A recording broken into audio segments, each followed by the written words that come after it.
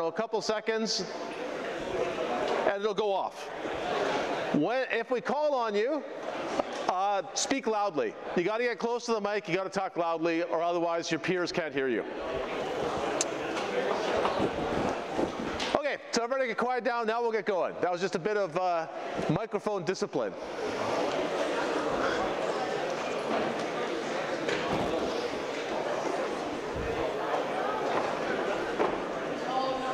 All right, so if you're still talking now, you're into the recording.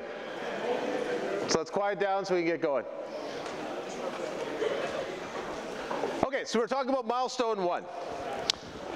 And at the very end of last lecture, I told you that the specification of what you're supposed to do is in milestone1.h, m1.h. A couple of students have noticed, hey, this file's not in my repository. That's on purpose. This file is read-only.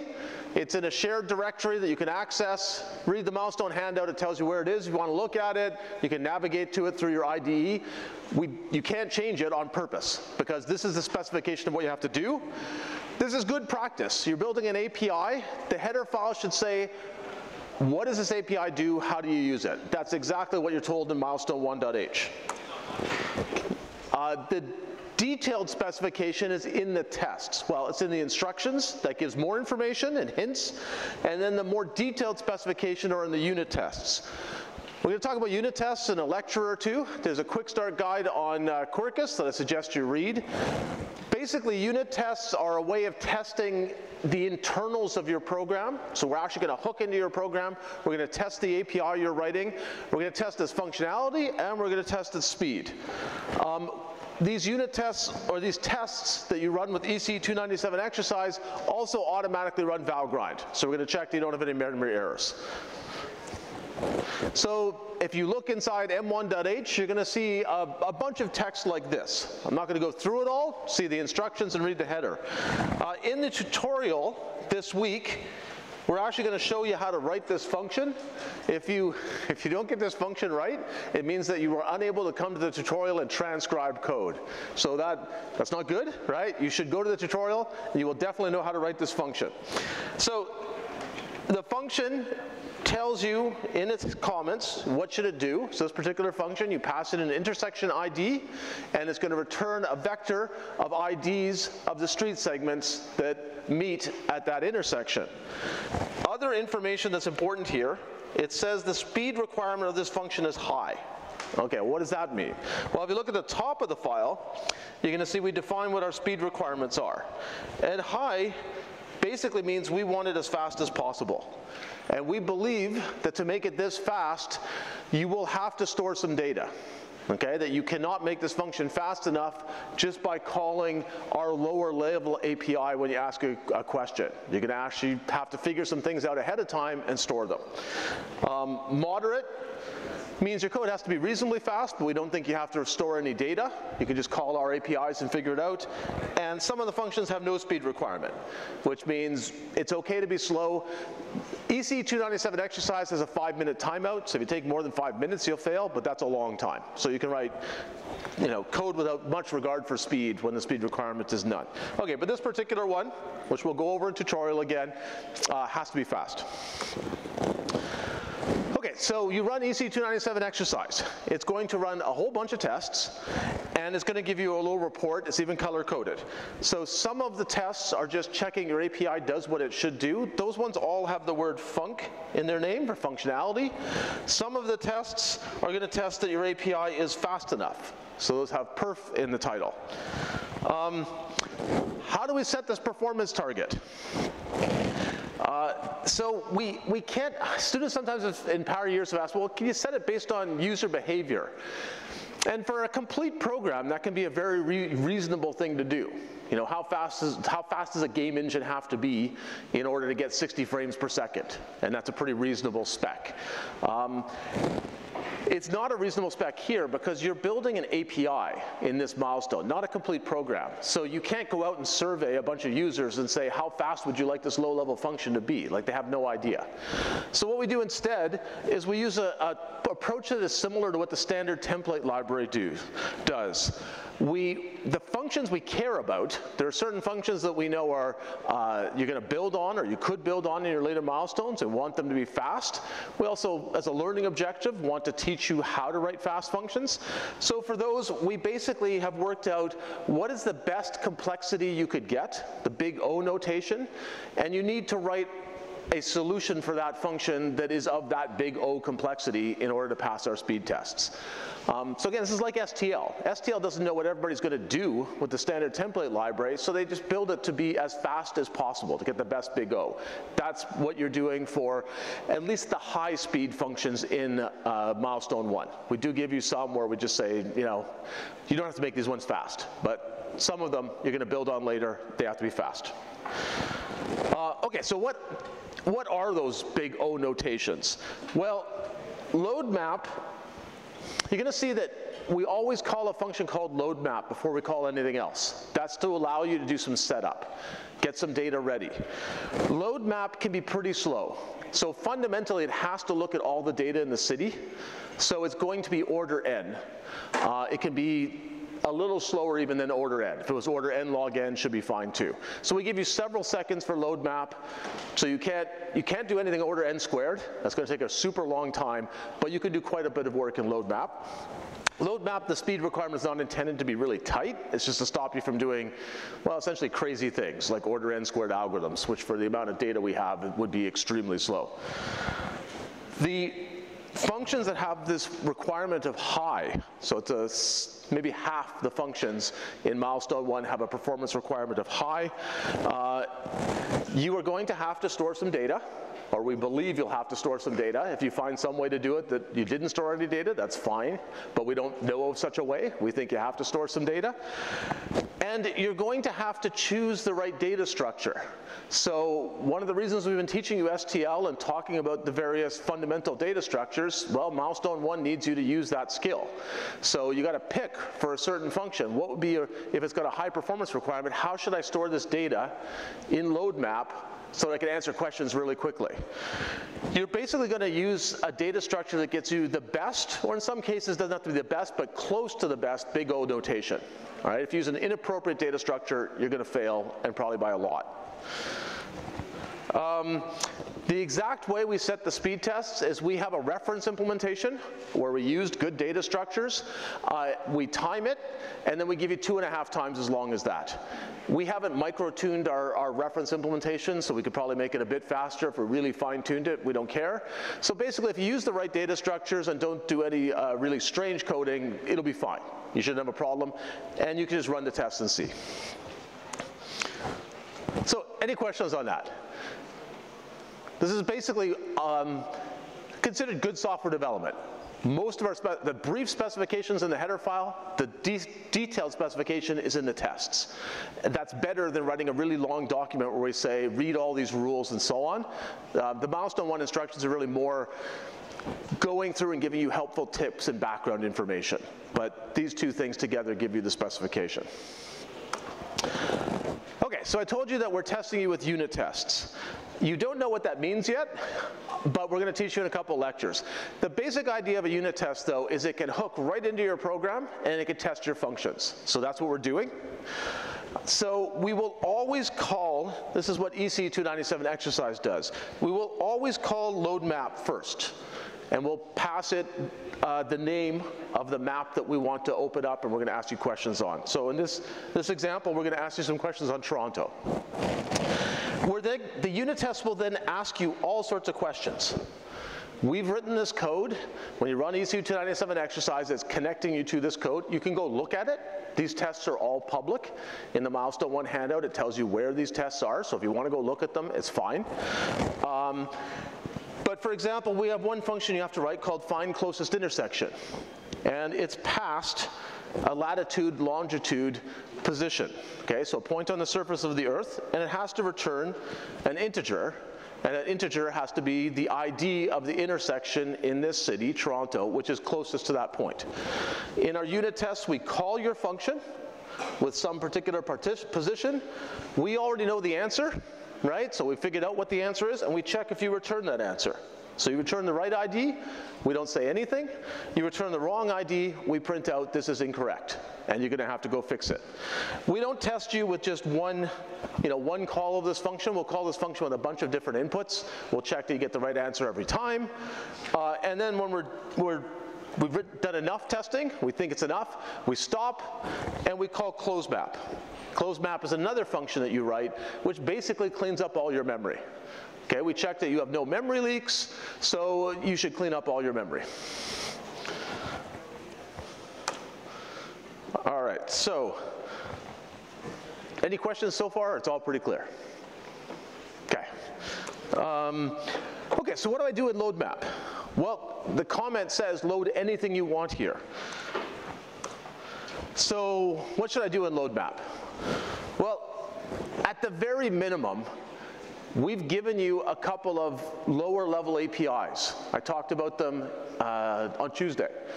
Those APIs need to load their own data. So you gotta make calls to our functions that load their data. That's the absolute minimum of what you gotta do in load map. Okay? And you could say, okay, I'll just do that.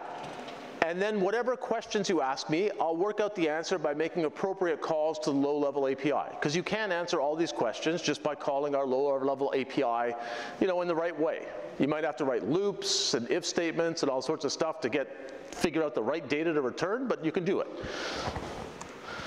Okay, so the advantage of doing this is it's what's called stateless. Stateless means, aside from the fact that you asked us to load our data, you don't have any data in your program. You're not keeping any objects around.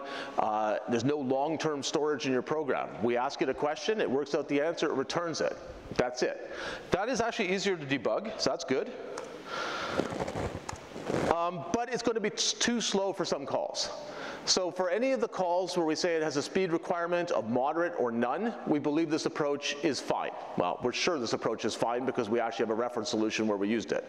So you can do it and you can pass any performance tests we have. But for the ones where we say the performance requirement is high, it's not going to be fast enough, or at least we don't believe it's fast enough. So for those ones, you're going to have to do more. You're going to have to use the second approach, which is that load map does some extra work. It doesn't just load up the data for our low-level APIs, it actually starts calling those APIs in order to create some of its own data structures. You choose what those data structures are. Their whole purpose is to be able to answer questions for these high-performance function calls quickly. So you're going to have to do at least some of two. So my suggestion is we emphasize in this course agile development. We'll talk more about that over the next couple of weeks too. But basically agile development means get something working quickly and measure how well it works and iterate to improve.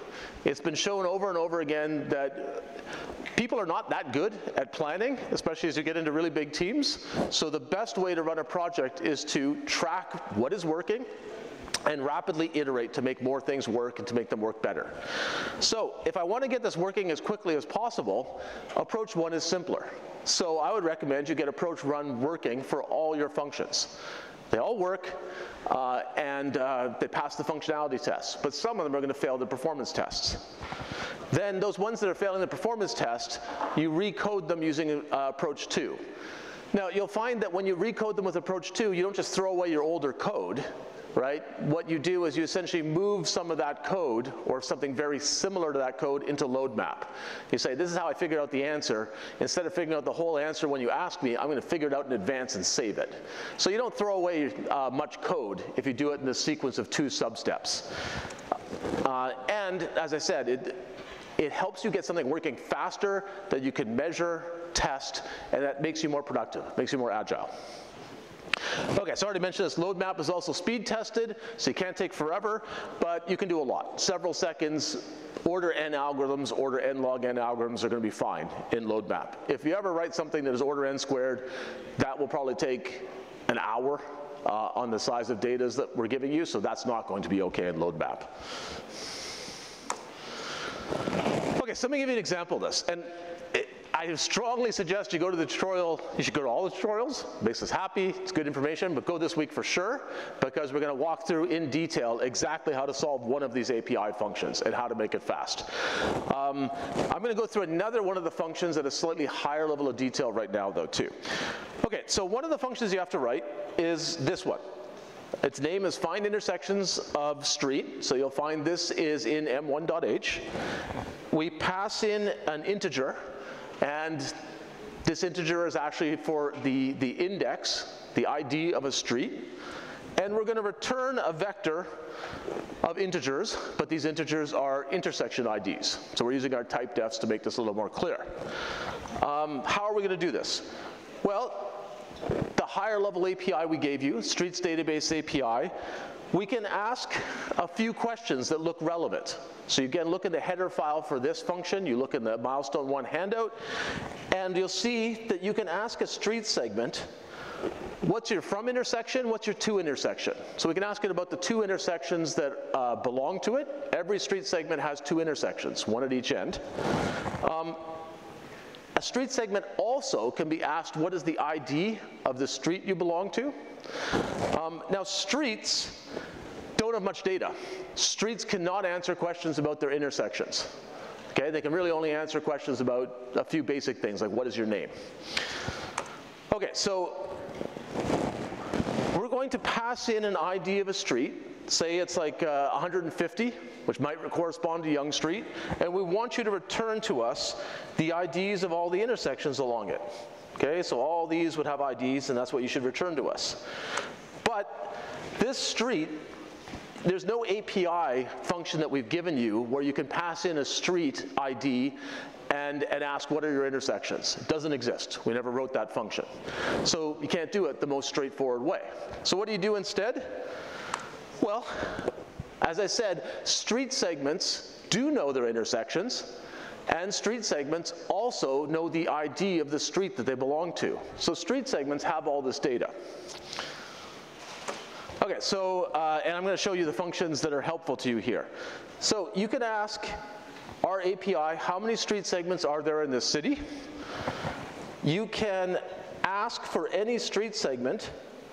You can call this function get street segment info. So you can ask for a data structure that corresponds to that street segment. What is in that data structure? Well, there are a few things. It's all documented in the header file, but the things that you need are it has the ID of the from intersection, of the to intersection, and it also has the ID of the street it belongs to.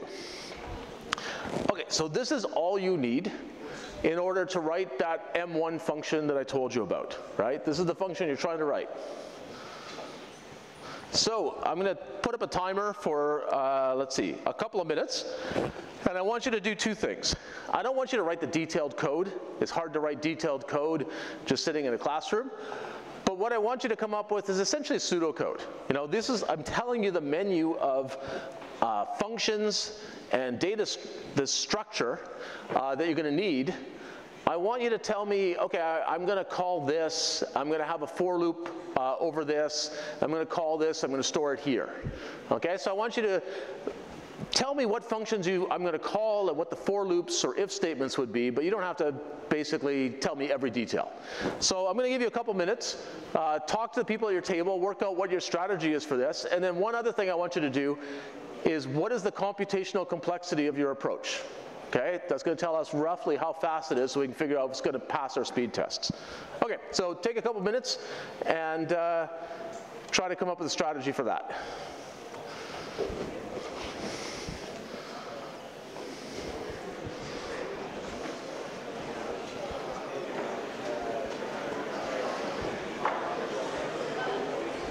Okay.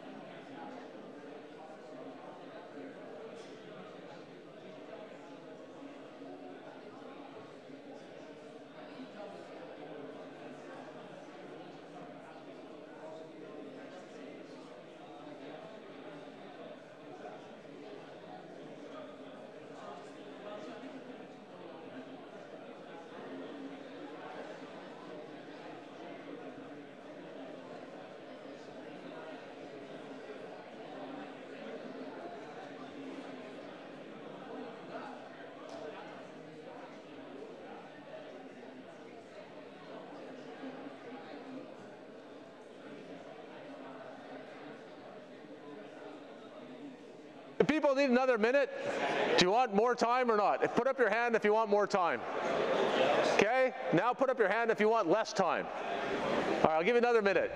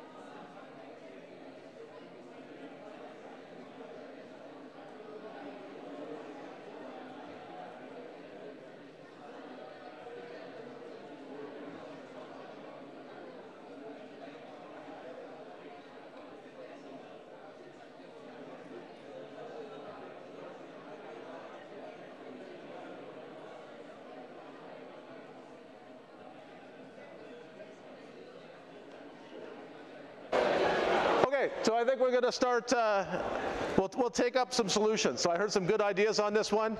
I gave you more time, but it looks like people were making interesting progress on this. Okay, so I am not going to write down super detailed code because I can't do that with a pen on a stylus, but if somebody wanted to buzz in and tell me your overall approach, okay? So what do I mean by overall approach? Well, call this, loop over that, do an if for this, that kind of thing, store this. You don't have to tell me like the exact details. Give me the overall structure of what you're going to do. So anybody want to buzz in and take a shot at this? Okay, I will give you chocolate bars if you do a reasonable job of it. So you take a crack at it and you get it kind of like even like 3/4 right. So totally fine. Come up afterwards. All right, well that changed the dynamic. Okay, so this course is like giving a lesson in capitalism, I think, as a side effect. F05. So you should see your mic is green. That means you're on the air. So what do you think? Are you? Oh, wait a sec. I muted you. I don't know the system. Yeah, speak loudly. Try it again. Let's see. Oh wait, it's E05. Sorry, both of you guys are in. Okay, E05, I selected you. Your mic should be on. So, but I'll come to F05 as well if there's any shortfalls. Hi. So what we talked about was. So you got to say it really loud into the mic. And F05 is they're ready to jump in. So if you want, you can call a friend. So what we talked about was going from like the preloaded data of the. So no preloads yet, okay? So don't worry about making this fast yet. Yeah. Let's just, basically I recommend, it would be good to follow the approach I recommended, which is, let's just get it correct. Don't worry about speed. Just tell me the complexity at the end. And then we could talk about how we might make it faster using load map. But it's easier to think about this if we just talk, what do you do to answer this question? Don't worry about speed yet. Okay, so first of all, we have to find a street segment with the correct street index. Okay, so you need to find the street segments with that street index. Right, streets can't answer many questions. So you'll find our API has all the information you need, but it's often not in a convenient, often it's not organized in the way you might like. So you can reorganize it. Okay, so a street can't tell you the street segment IDs. So you're saying you got to go through and find the street segments that belong to this street. Is that right? How are you going to do that? You would just need to find the first one. Sorry? You would just need to find one street segment and then go from the intersections. Oh, okay. So you're saying you're going to loop through, find one street segment that belongs to this street, and then you'll walk up and down it. You'll look at its intersections and find what they're connected to. Is that right? Yeah. So you're right. You could do that. I'm not going to write that down for the reason, it's not a bad solution. It's a little more complicated to write though. So I'm going to go for something, there's a somewhat simpler approach than that, which I'm going to go to F0, I'm going to go to F05, no, F06, no, F05. Let me see if I can get the right person here. Okay, so F05, now you really are on the air. We got a good solution from E05, but I want to see, is there anything even simpler? Well, I was thinking of doing it by like intersection, like looking for a street segment with the correct street ID. Okay. And then going to the next node, and then looking for the same street ID that you didn't just come from. And then doing that until you can't anymore. Oh, okay, so good idea. So you're saying you're going to go through all the intersections, right? Is that correct? And for each intersection, you're going to ask what street segments are connected to me. And I didn't show them up here, but there are API functions to do that, I think. Actually, that one I'm not sure we have that API function. But your idea is go through all these intersections, and if an intersection can get what street segments are connected to me, then you could use that to find those street segments, ask if they're part of the right street. Yeah. Okay? Yeah, it's a good idea. I believe we don't have the function that, no, actually we do have that. So you're right, that'll actually, that's a good solution. It's not the one that I have up here, but that would work fine. Okay, so good answer. And we've got A09. Let's see, what do you think? What do you think? I just have a question though, just a question. So like the STL library, we have like members of these classes like vectors and maps. Yeah. And they, like we have like resources that tells us what these member functions, what they do. For the API, do we have something similar like because there's member functions in these classes that are useful in the high level and low level? So the API is documented in the header file. We didn't make the API into member functions. We made it more as an API where it's like more what are called global functions. They're like C-style functions. It's the same. We give you a bunch of functions. They're all clearly documented. And we have like a doc. So we mean documented as we know what all the names of these functions and what they all. Yeah, that's a header file. So that is the purpose of a header file, okay. right? And that's what Streets Database API.h gives you. What are all the functions you can call? How do you call them? What do they do? Okay, so actually we've got a couple of good solutions here. So both ece297 and F05, those solutions will work. I'm going to show you one that's slightly different. Okay, so, and it'll also work, okay? So here's my solution. I make an empty vector. This is my answer, okay? So I'm supposed to return a vector of intersection IDs. So first I need to make the vector as a temporary variable, and I'm going to return it. Okay, so my first line and my last line are kind of obvious. Here's my result. Okay, now what do I have to do? As you just saw, there's not one answer only to this, but here's the way I did it. So I'm going to loop over all the street segments. So I can call get num street segments. So in Toronto, it's something like 190,000. So I get told there are 190,000 street segments in this city. They're numbered from 0 to 190,000 minus 1. I'm going to loop over all of them. And for every one of them, I can say, give me some information about it. And the information that's returned is a structure. So remember, a C++ structure is just a class with everything public. Okay, so this is a very simple class. It just groups together a few different data members to organize things. So I've got this street segment info now. And a street segment does know, it has this member street ID. This is all in the header file. So you look at a header file, you're going to find this. And basically I have to check, well, is that street ID 150? Well, is that street ID equal to the one that I've been asked to find all the intersections of? Say that I was asked to do this for street ID 150. If your street ID matches that, then I care about you. If your street ID doesn't match that, I don't care about you.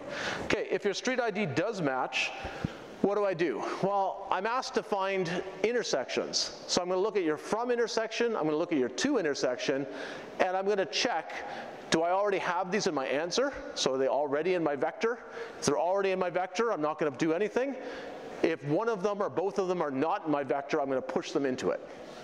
And after I've gone through all my street segments, I can return my answer.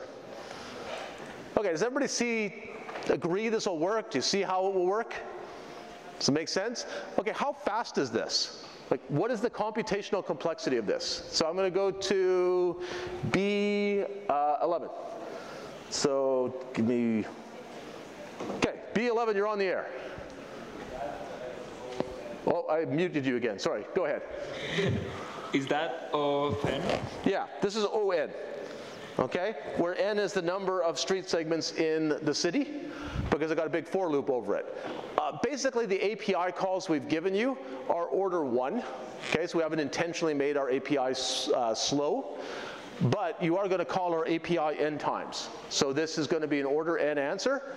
That's going to fail the speed tests, okay, because this particular function we said is high. But you're still going to pass all the functionality tests, so we still made good progress here. You cannot make this faster than order n using the APIs we've given you, because there is no way to just say, give me the information for this one street. We didn't organize the data that way. So this is as good as it gets, given the API we've given you. So let's go to, are you B12? B12, what do you think? No, I just wanted to notice the fact that, is that supposed to say street there, where it says steep? Like, the missing R. Which one? The first for loop. First for loop. Street segment, oh, this you mean? Yeah. You're saying that street is spelled with an R? Yeah. Okay, no, I was just questioning. You just spelled with an R. You caught me. I was seeing if I could get you to back down before I gave you a chocolate bar. I owe you a chocolate bar afterwards. Although I did make you, just by asking you that in that tone of voice, I made you briefly worried. Wait, maybe street doesn't have an R. It does. You got me. Okay, I'll fix it afterwards. Okay. So write this, past functionality. How would we make this faster? So what I told you that there's no way to call our functions that is going to be noticeably faster than this, right? We've got 2 other solutions from other teams, but if you go through those solutions, you will find they also have a for loop in them, right? They're also order n. There's no way around it. So what are you going to do when you pass functionality, you fail performance? What is your solution now? And it's going to be more complicated. What is the basic idea? You're going to have to store some data.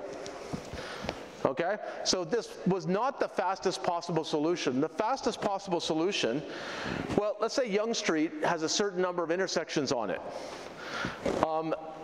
If we had just pre-computed that answer in load map, we could just return it.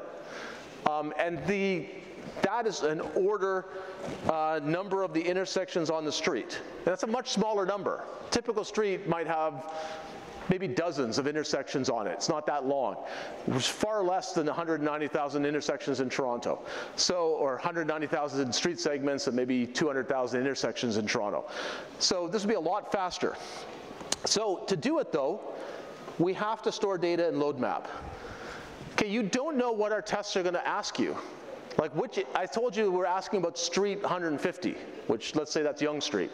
We're actually going to ask you about a whole bunch of streets, different indices. And we'll ask some in the public tests. We also have private tests that will run on your submitted code, which will ask you questions that are essentially the same, but with different IDs to make sure you didn't hard code things. So you have to be able to answer this quickly for any street ID. So you're not going to store, you're going to have to store the data for every possible question we ask for this. Now, if you work out how much storage is that, it's not that bad. Okay, it's still only order n storage. So you can actually pre-compute the answer for any possible call of this function in load map. And you can do that quickly enough, and you can do it spatially efficiently enough that then this routine, the routine that just answers the question, can just return that preloaded data, okay? The code that you would write to preload the data will be very similar to this. So if you wrote this first, as I recommended, it's not wasted effort. You mostly move that to load map, and you make sure you do it for every intersection, and then this function becomes very simple. Okay, does that make sense to everybody? We're going to go through this in even more detail for one of the other functions in the tutorial, where we actually see exactly what code we write in load map to make this fast. Okay, so I told you that you load anything you want in load map, you answer questions, then you clean up. Don't forget to clean up. Okay, so we have tests where we run load map, then we use it, then we call close map, and we run val grind to check if there are any memory leaks. So if you just lost some memory, you didn't properly clean it up, you'll fail the memory leak check.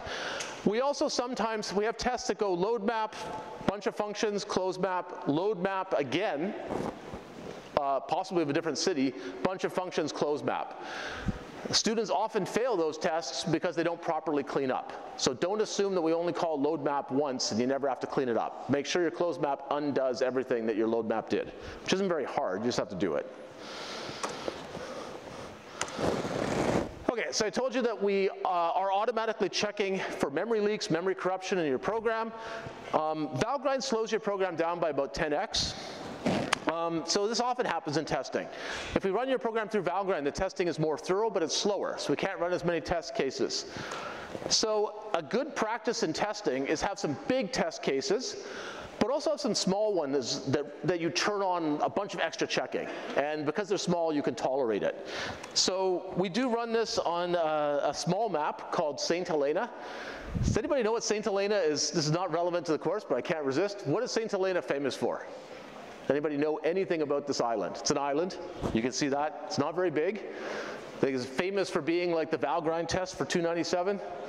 It's on their tourist brochures. Now that you've written your 297 mapper, come see where your memory faults were coming from. It's not that. Okay, so it's one of the most isolated places on the Earth. It's the middle of the South Atlantic. And what do you do with a place that isolated? You exile Napoleon to it. So Napoleon conquered a good chunk of Europe, was defeated. They banished him to an island in the middle of the Mediterranean. He escaped, came back to France. He started a war again. They went, okay, no more Mediterranean for you. Middle of the South Atlantic. And he did not escape from that. And he bitterly resented being stuck on St. Helena. But you can now map out where did Napoleon spend his later days. Okay, so if you look at this, we pass load map the name of a map. And then when we call your functions, for example, find closest intersection, or the function I just showed you, we don't pass you anything else. Well, here we just pass you a position. We pass you nothing else. So how am I going to answer these questions? In order to get data from load map into your function calls that are answering questions, your other M1 functions, you need a global variable because it's not, extra data is not being passed in. Okay, stuff that you might have loaded in load map. Okay, and you might have heard global variables are bad, right? So, and they are if you overuse them. So you don't want to basically go, I don't like writing parameters in my functions, so my functions just get everything from global variables. I mean, that's chaos. Your programs will not be maintainable. But almost all programs have some global variables. So for example, what do you think this is? Okay, so what kind of variable is that? That is how you output things in C, or input things in C++. Did you pass standard C into every function you ever wrote? You didn't, because it's a global variable. Okay, so the creators of C++ could have said, you have to pass C in and C out to every single function you ever write starting at main, but they decided that's madness. It's a global variable. Everybody can use it. So almost all programs have some global variables. This is a very reasonable use of global variables. You want the standard input, everybody wants it, make it global. Okay, so what you should do is be a responsible user of global variables. You want to limit their number. And how do you limit their number? Well, a good technique is to group related data into classes or structs. Structs are the same thing as classes, just all the members are public by default. So instead of having 20 global variables in load map, it would be nicer if you made a struct or a class, maybe you call it street graph, and you make member variables that are all the things you need to store, okay? It's really not functionally any different. It just looks cleaner. It avoids namespace pollution. It's easier for someone to understand. It's clear all these variables go together. Okay, so that's what I've done now. Load map and close map are loading up my global variable, and my other functions are just accessing it. Okay, so the other thing is we're going to use these global variables in a very disciplined way. Okay, so all of your functions in M1.h except close map and load map are just going to read these global variables. So they're going to look at them in order to answer questions more quickly. So it's like a database that they can leverage. The only place where we're going to change these global variables is in load map and close map. And this is a very disciplined use, right? You are creating truly global state. It's like a database I need for my whole program to be able to answer questions. Does that all make sense to everybody? Okay, so the other thing you're going to need in milestone 1 is a little bit of computational geometry. So you're going to notice that we're working with points on the surface of the Earth, and some of the questions we ask you require a little bit of vector geometry. One of the questions we ask you is about the area of a feature.